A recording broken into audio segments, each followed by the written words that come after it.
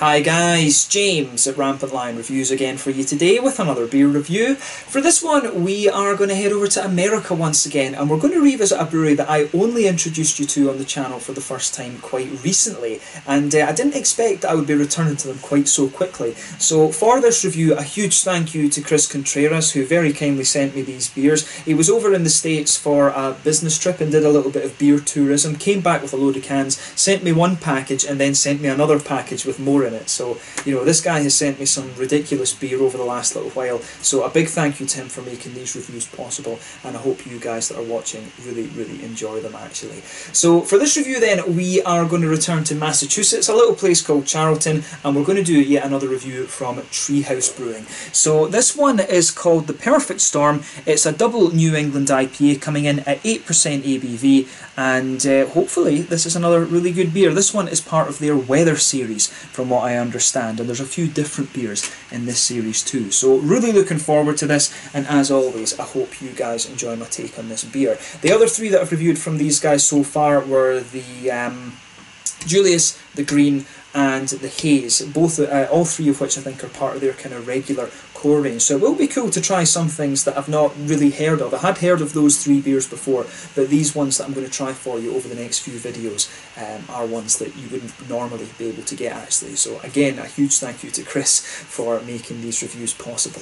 So anyway, as is usual with my reviews then, I'll tell you a little bit about the brewery before we taste the beer. If you want to get straight to the tasting, just fast forward. All the usual links are in the description below. That's the brewery website, the link to my other reviews that I've done from Treehouse Brewing Company before. No doubt I will add some more in the fairly near future, and you will see more videos in the next couple of weeks. There's all the usual social media. If you want to see more beer reviews, do please consider subscribing to the channel. The whole channel, of course, has a geography-based tagging system, so you can go into the homepage and search for beer based on country, city, state, county, prefecture, whatever it is you're interested in. Do check out the playlists of beers from different countries. There is one there for all the American beers that I've reviewed for you. That's constantly being added to. And as always, please do get in touch and let me know some of the other beers and breweries that you guys would like to see me review. It's always great to hear from you guys that are watching the videos, and the support that you show the channel is hugely appreciated. So anyway, to tell you a little bit about Treehouse Brewing then, on to my brewery notes. So yes, Treehouse Brewing, as I've mentioned to you before, are based in Charlton in Massachusetts, which is about halfway between Hartford and Connecticut to the southwest,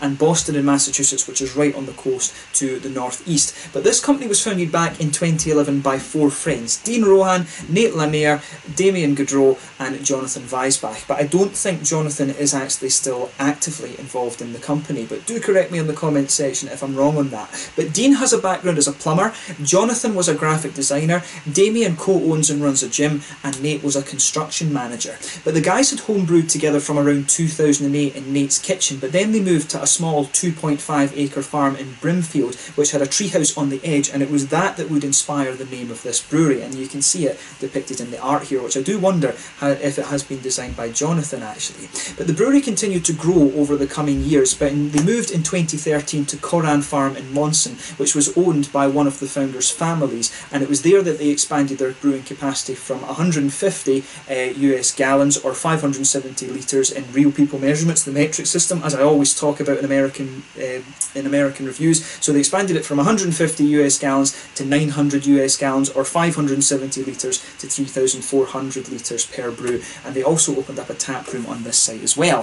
In 2016 though, the company bought land in Charlton, and they planned the construction of a 53,000 square foot or 5,000 square metre brewery, and this went on to open in May of 2017, and they can now produce up to 60,000 US barrels of beer per year or 9.5 million litres. The previous site at Monson is now home to their barrel aging programme, and I think they're doing a few other things along with that as well. And over the last few years they've added a larger outdoor space and added a mezzanine level inside the brewery as well, just, you know, so different things can go on. But in 2019 they also purchased a farm in Woodstock in Connecticut, and they're apparently planning to experiment further with barrel aging on this site, and also open fermentation and sour beers there too. So there'll be some exciting things happening at Treehouse, I'm sure, over the next year or so. Nate is the head brewer, and according to Untappd they've produced 280 different types of beer as of October 2019 when I made the notes on this brewery. That was for the last three beers that I looked at, of course. It's probably nearer 300 at this point in time. You'll probably see this review publishing in like December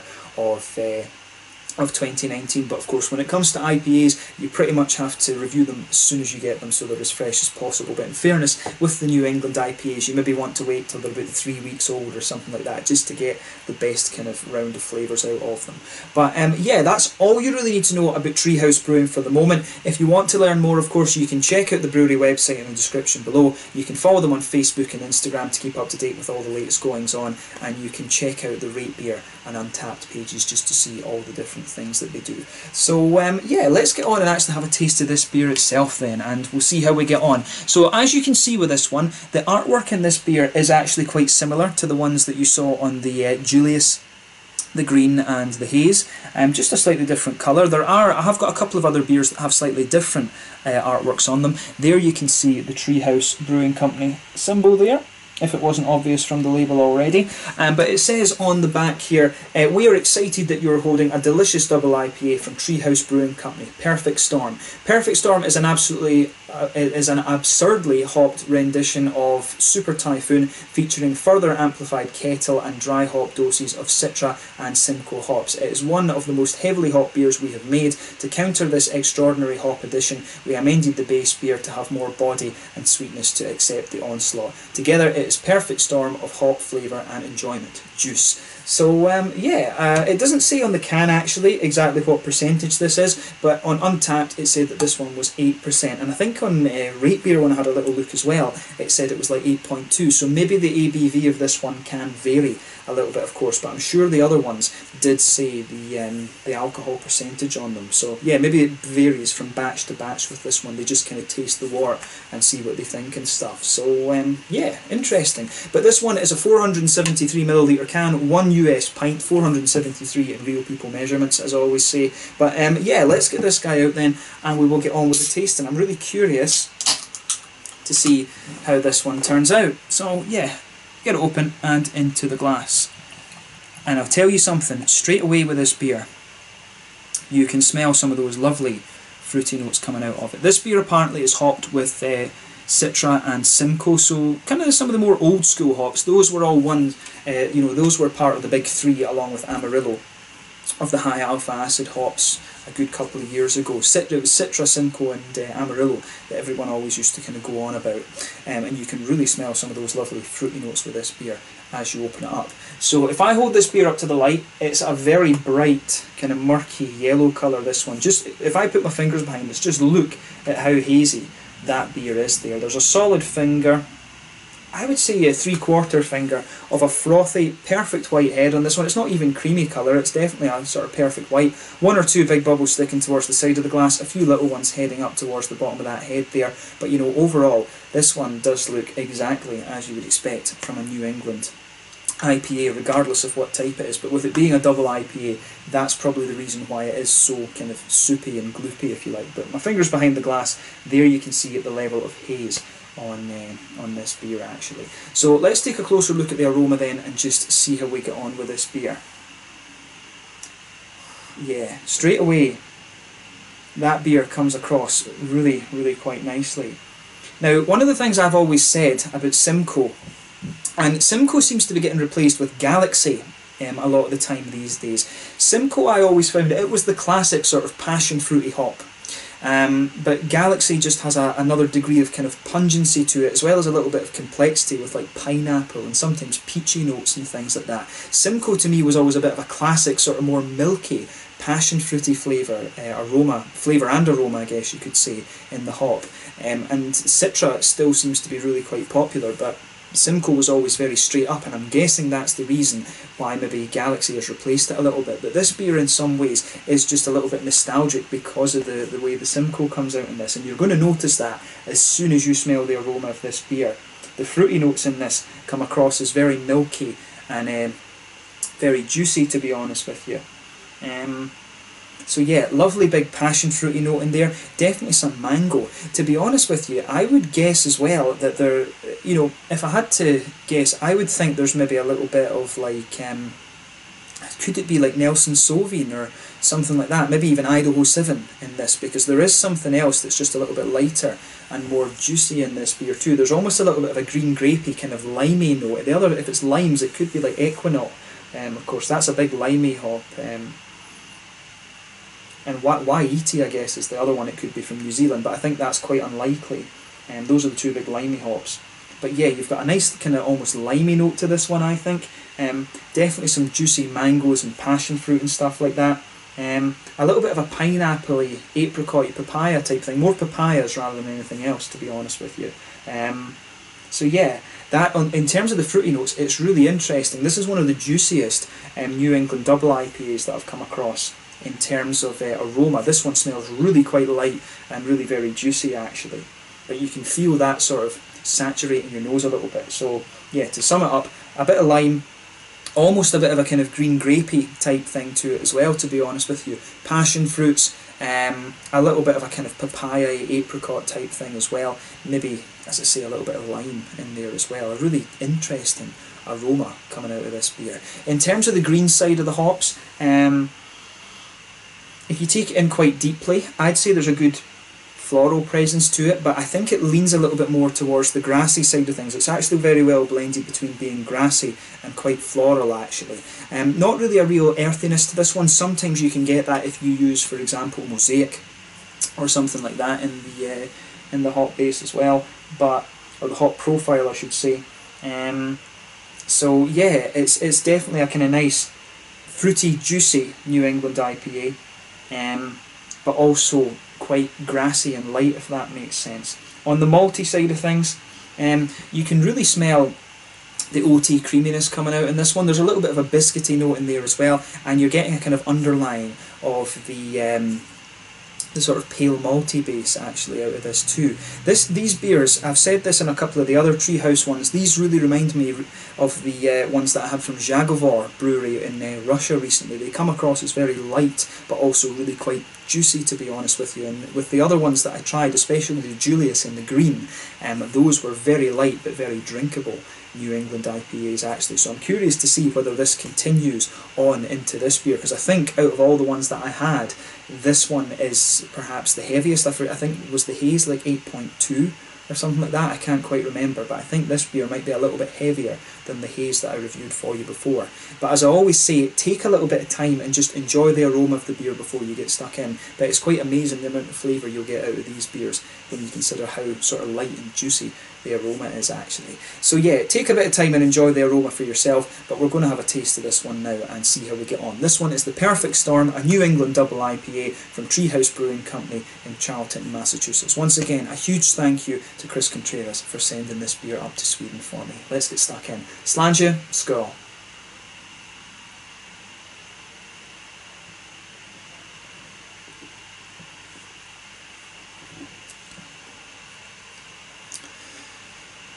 Yeah, that beer is kind of ridiculous, to be honest. That is insane. No, so I'm going to just say straight away, this gets a thumbs up from me. This is really quite good. That drinkability that I was talking about a minute ago, that really is there. You know, if it wasn't for the strength of the flavour in this one, and you can tell that this beer is a little bit higher in alcohol, but the really amazing thing about this is that even with that, it seems to retain this sort of crazy level of drinkability. To, you know, that to me, that's just it's just crazy. This has got the level of alcohol you'd expect from like a West Coast double IPA, but it's got the drinkability almost of like a Helles or a Dunkel or these kind of beers that I drank when I lived in Germany. This is mental. It's crazy actually. But thumbs up to Treehouse Brewing for this one. This is a crazy beer. And from what Chris was telling me, this isn't even the best of the ones that he sent me. So we'll need to see how we get on with that. I'll tell you about that later.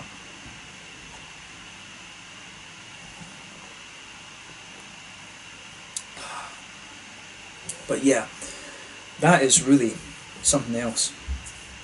Let's try and break the flavour of this one down then. So, with this beer, what you're going to notice about it is straight away, the middle of your palate is blanketed with that nice, smooth, white bready, wheaty note.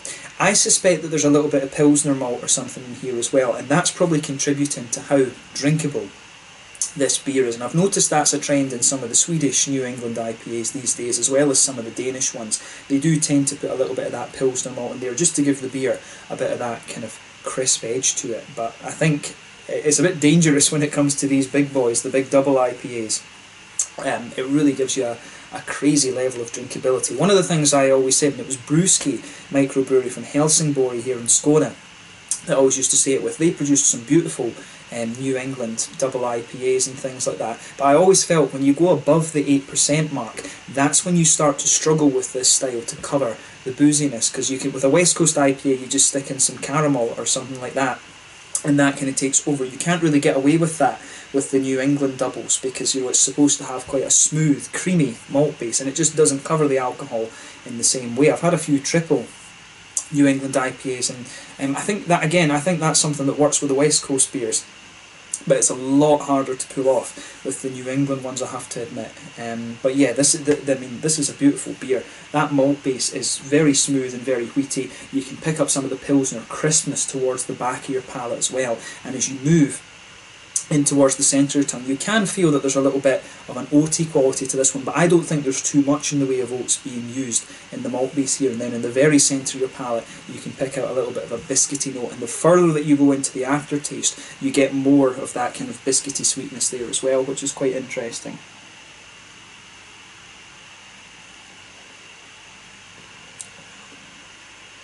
But yeah, I like how that goes together, but you really can tell just how boozy this beer is, just from, it's just the sheer strength of the flavour in this one actually. But obviously it's been dry hopped as well, and I will say this one does come across as pretty fresh. I'm not sure how long Chris had it for before he sent it up to me and things like that, or how long it was since it was canned at brewery and stuff, but it does come across, it's just at its nice point now. I always think you have to leave the New Englands about 3, maybe 4 weeks just to let them mellow out a bit, and it's really, I think, in its kind of prime just now, so very lucky to be able to review this one at this particular time, if you like.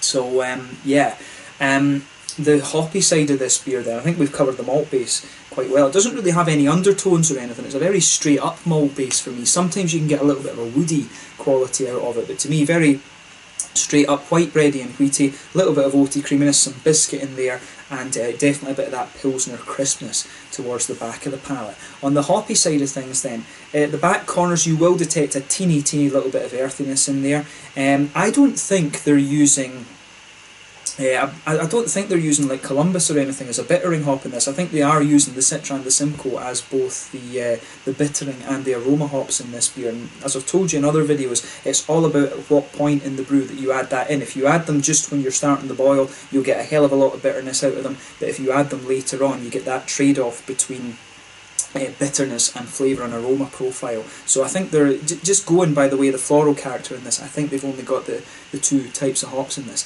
But as you come further forward along the front sides of your tongue, you can feel that nice floral aromaticity there. And as you go round the front curve of the palate, it's that little bit lighter and grassy. But I think the beer does lean a little bit more towards the floral aromatic side of things, and that again helps cover the alcohol a little bit in this beer.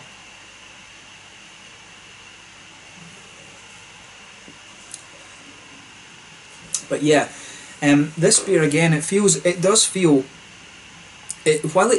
light, you can feel a little bit of the almost dustiness with these beer. And I've always felt that like dry hopped beers feel a little bit more dusty than the regular ones, and I found that recently with a collaboration IPA that I had, a collaboration IPA from, it was Lervig and Amundsen from up in Norway, the most dry hopped beer in Scandinavia, like 80 grams per litre or something they dry hopped it to.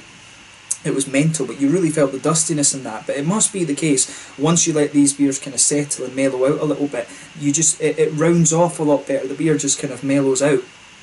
But with this one, it really is, it's at that point where it has just rounded out quite nicely. But the fruity side of this beer is coming out in that little oily bubble that you always get behind the front curve of the tongue. And for me, again, it's really quite straight up. If you go to the back of that bubble, you'll get a little bit of that. There's maybe a teeny bit of grapefruit in this one, which will be from the Citra, but it really, the back of the fruity side of the beer, of that fruity bubble, is kind of dominated by the passion fruit, which is the Simcoe, and it comes across as quite, it's almost just a little bit more kind of milkshakey, to be honest. Pardon me with you, when I think about how it is compared to the Galaxy. The Galaxy is a lot more pungent, but this one, the passion fruity notes you get in this beer are just a lot lighter and more juicy. But as you come further forward from that, it evolves to be a little bit more kind of mango-like. There's maybe some papayas in there, maybe even a little touch of like pineapple or something like that. And as you reach the very kind of front edge of the tongue, you can get some of these little complexities that you'll always find from Citra. And you might be forgiven for thinking when you take this beer in, it's got a little bit of an almost kind of peachy sharpness to it as well. You really get that behind the front curve of the tongue there. But in the just behind that front curve of the tongue, those sort of complexities from the Citra, I think in this one it comes across as being a little bit limey in the beginning, like it feels a little bit dry on the front of your tongue, so I would say a little bit limey, but then perhaps as you go further into the aftertaste it evolves to be a little bit more of a kind of gooseberry type flavour, which is really interesting.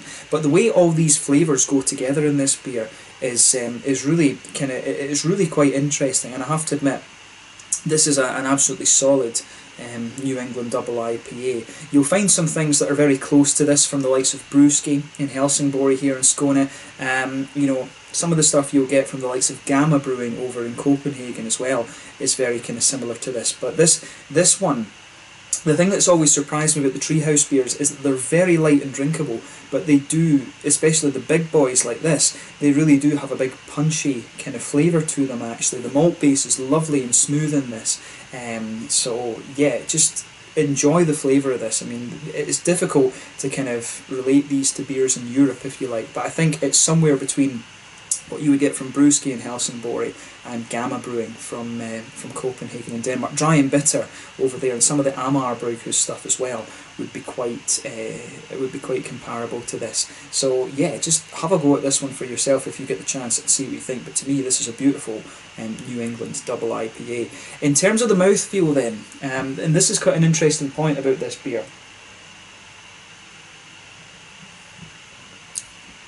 Yeah. This beer, I think it's at the top end of mid-bodied. I don't think it's quite full-bodied. Carbonation is very smooth. It really comes across as quite oily, this beer, to be honest with you. There is a degree of wetness to it and a bit of lightness, but to me it's quite an oily New England IPA, at least compared to the other ones I've had from Treehouse. There is a degree of crispness to it as well. Like I was talking about, there is an element of Pilsner malt in the middle of your palate too, I think. But as you, with this beer, in terms of the IBUs and stuff like that, I think we must be talking about 60 IBUs with this, at least. I think it's around 50 or 60 IBUs. There's a good little bit there's a little bit of sweetness in the middle of your palate, but mainly it's quite smooth, but you do get a bit of biscuity and a little touch of oaty sweetness in there as well, and you've got a nice kind of quite juicy fruity quality to this beer as well. But overall, this is just a beautiful New England double IPA. You can't really say much more about it than that. They've done an awesome job of this, and you know, when Chris is telling me that this isn't the best one he's sent me, that really makes me very curious about the other ones. So yeah, we'll just need to see how we go along with that. You will see a few other different styles from Treehouse reviewed on here over the next couple of weeks too. But yeah, let's just leave it at that for this one. The Perfect Storm from the Weather series at Treehouse Brewing Company. A beautiful New England double IPA. Surprised at how drinkable this one is at 8%. But it does have a really nice bite to the flavour as well. And with the Citra and Simcoe in there, it's got a kind of nice classic hop combination that we all know works. So yeah, nothing that you can really complain about with this beer. It's just really solid. But with a brewery with a name like this, you wouldn't really expect anything else, would you? So yeah, let's leave it at that. Once again, thank you for watching my beer reviews. Until the next time, please like, subscribe, share, all the usual YouTube stuff. Let me know your own thoughts on this beer in the comment section below. Let me know what your favourite beers are from Treehouse Brewing Company as well. I will return to these guys over the next couple of videos, and I hope you enjoy those as well. Check out my social media, but most importantly, check out some of these Treehouse Brewing Company beers if you get the chance. A huge thank you again to Chris for making this review possible, and I hope you enjoy the next ones in this mini-series. Until the next time, Slanger just out, and I'll catch you guys later. The Perfect Storm New England Double IPA at 8% from Treehouse Brewing Company in Charlton, Massachusetts, America. Slanger, skull, cheers.